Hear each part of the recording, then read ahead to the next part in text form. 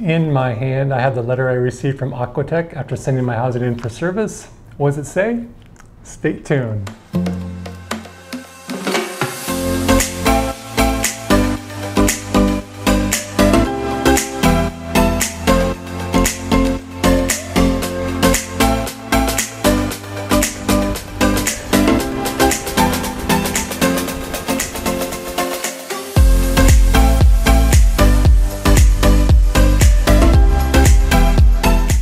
Hi everybody, it's Brian with Hawaii Life as well as Nala Photography.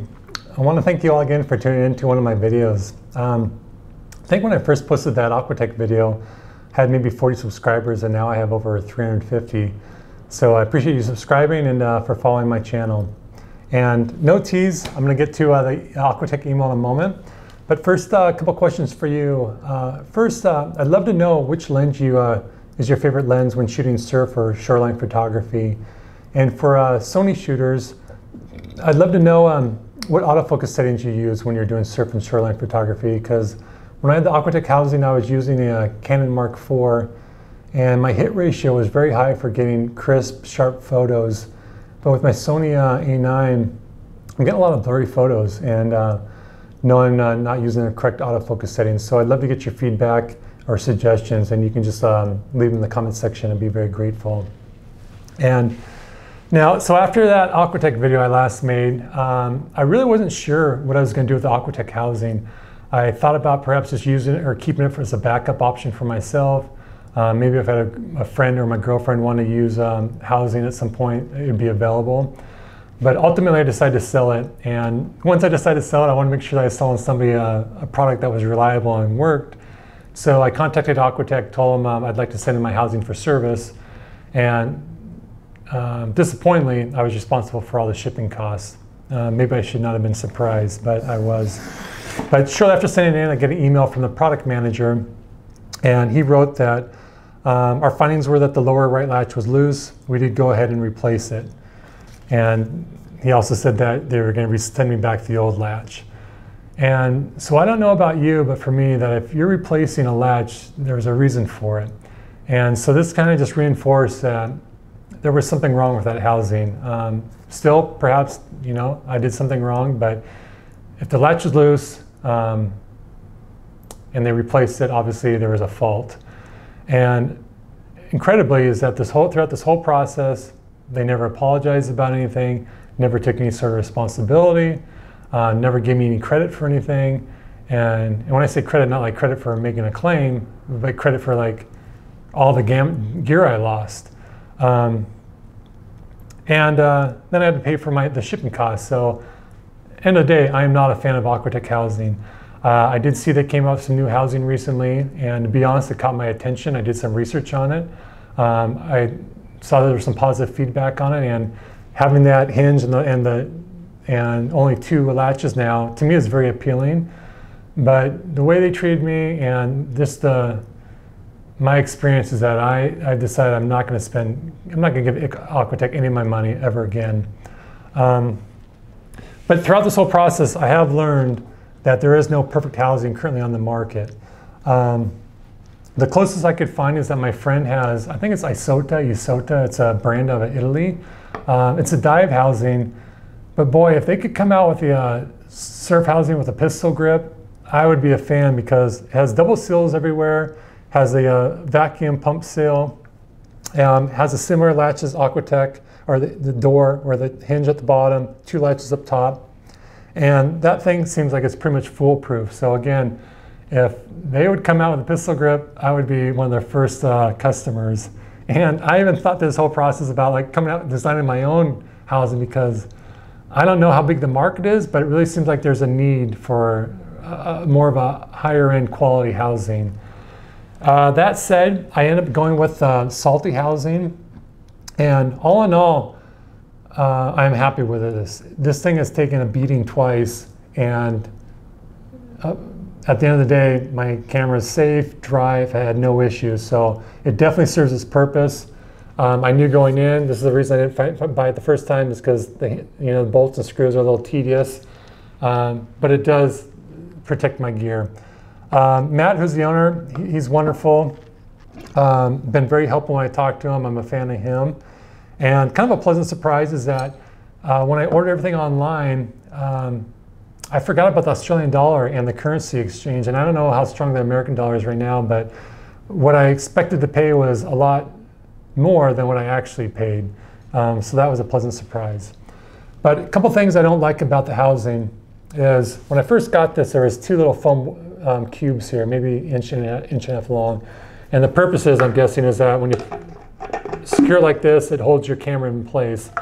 Well, these things are just glued on, and very soon after having this housing, I might have it at home somewhere, but I don't know where they're at, and I don't use these things anymore.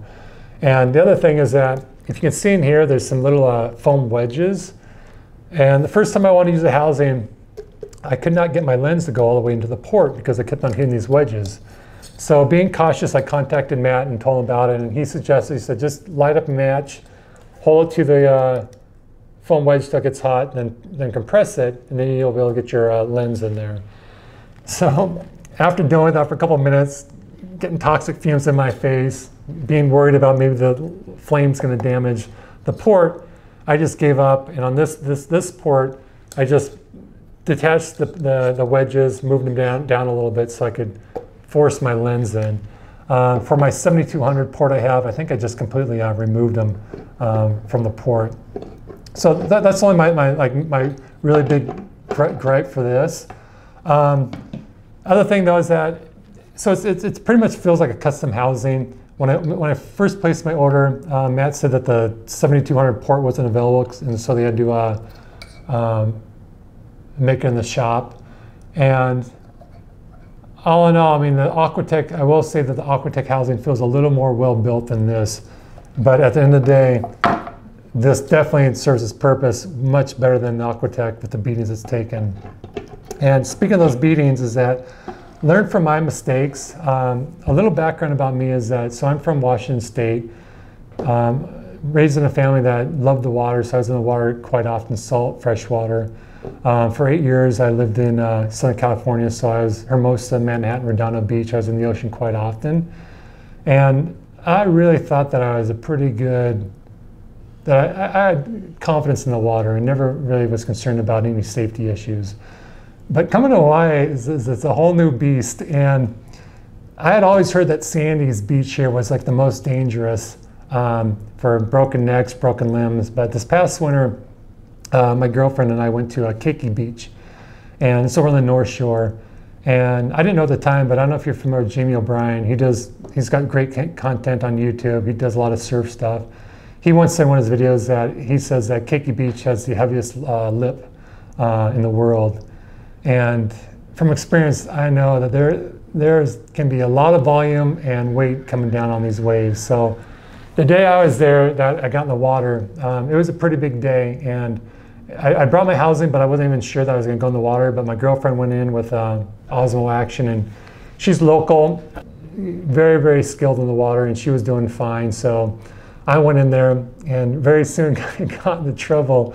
And when I got in trouble, I mean, I had to go to the hospital, get staples in my head. I lost the housing, had to go to the hospital.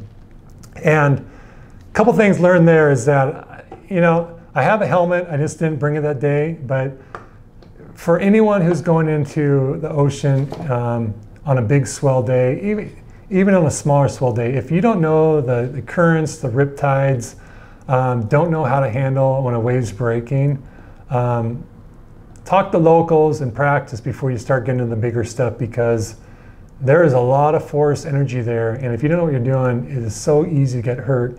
And the doctor who put staples in my head, he said they get more injuries from Keiki Beach than they do from Sandy's. So just a word of caution. And you know, helmet, I highly recommend a helmet at all times. But my thinking too is, though, I got really lucky because, like, if this thing, when I got hit hard by this wave, I lost the housing. But if this would have hit me somehow in the eye, it could have been tragic. So again, these things that expect the unexpected when you're in the water, because you just never know what can happen. And just take all the precautions you can. Because I mean, this is fun stuff, but I mean, I don't want to see anybody get hurt like I do or worse. So that's my recommendation. And that is actually all I have for you today. If you have any questions for me about my salty housing or anything else about living on Oahu, let me know. And also, if you have any suggestions or anything you want for content for Oahu or Hawaii in general, I like creating these videos, but I just kind of run out of ideas for what I think people might find interesting, because there's so many YouTube channels with Hawaii stuff. I just don't want to be redundant. But if there's something you'd like to see, let me know, because I'd like to create some stuff for all you subscribers. But anyways, thank you again for watching. Enjoy the water, be safe. And if you're ever on Oahu, look me up. I'd love to connect and maybe do some surfing or do some photography. Aloha, bye-bye.